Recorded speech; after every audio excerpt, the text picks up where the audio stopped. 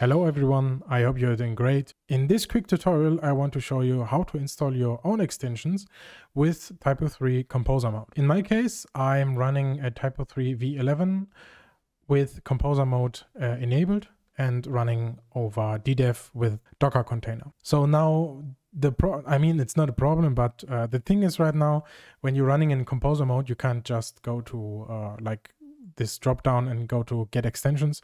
No, you have to install them via Composer directly.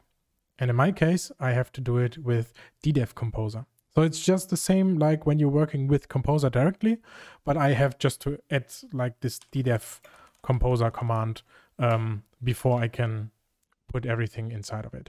I have just created this site package from sitepackagebuilder.org or .com, I don't know, .com I think. And this is just the simple fluid style content site package that has just all information about the extension that I'm using here. I've extracted it and put it into the folder, which is the same name of the extension. When you don't know the key for the extension, just go into your composer.json, and inside of that, you can see the vendor, that is this one here, and the extension key, in this case, a.com template. Now we know the name of the extension, but we have to create a folder to just like load the extensions that we are creating from ourselves. So in this tutorial, I want to show you how to create your own repository. It's just a folder really. And we have to do some modifies of the composer.json that you've got in your root folder inside of your DDEV installation. Or I mean, when you're working on a page with Composer, this will be the composer.json from the root directory. Let's open it up. And as you can see, I've already scrolled completely down. You can just go down here and create a new line, but don't forget the comma. In my case, I want to create a new repository. So I just write repositories and it just opens everything up for me already. But I have to add a bracket as well because I want to add some more extensions later on. And in my case, I can just make it a little bit better looking here, like this and this. And now we write all information that we need for our folder repository inside of here. So the type will be, I forget this every time, the type will be a path. Then we have to define the URL. This will be a folder that you're running from your root directory. So you can just easily create just a folder here inside of here. I will call it extensions, for example. You can call it whatever you want. And this will be the name of the folder. So, and now we have to enable one option because we want to use a symlink to provide the extension inside our TYPO3 conf folder. So for that, we just have to write options, and this will be a new option. So we have to open this with curly brackets. And inside of this, we call symlink and we say true. This will create a symlink to our TYPO3 conf extension folder to provide everything that we need for our TYPO3 installation.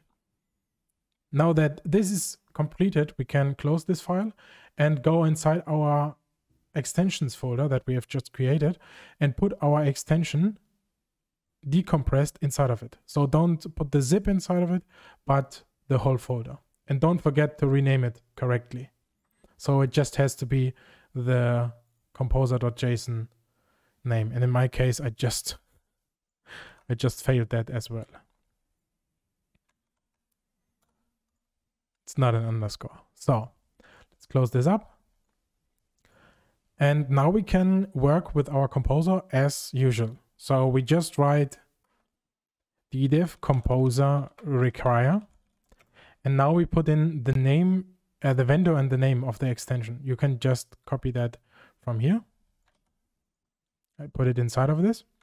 And after that, we have to define a version. And in the case of you are just working with development extensions, so extension that you've created your own that don't have a repository online or something, you can just write @dev.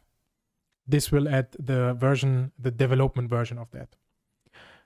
Another thing you can check is on packages.org, for example, when you want to, I don't know, let's get PowerMail here. When you want to install PowerMail via Composer, you can use the versions here as well.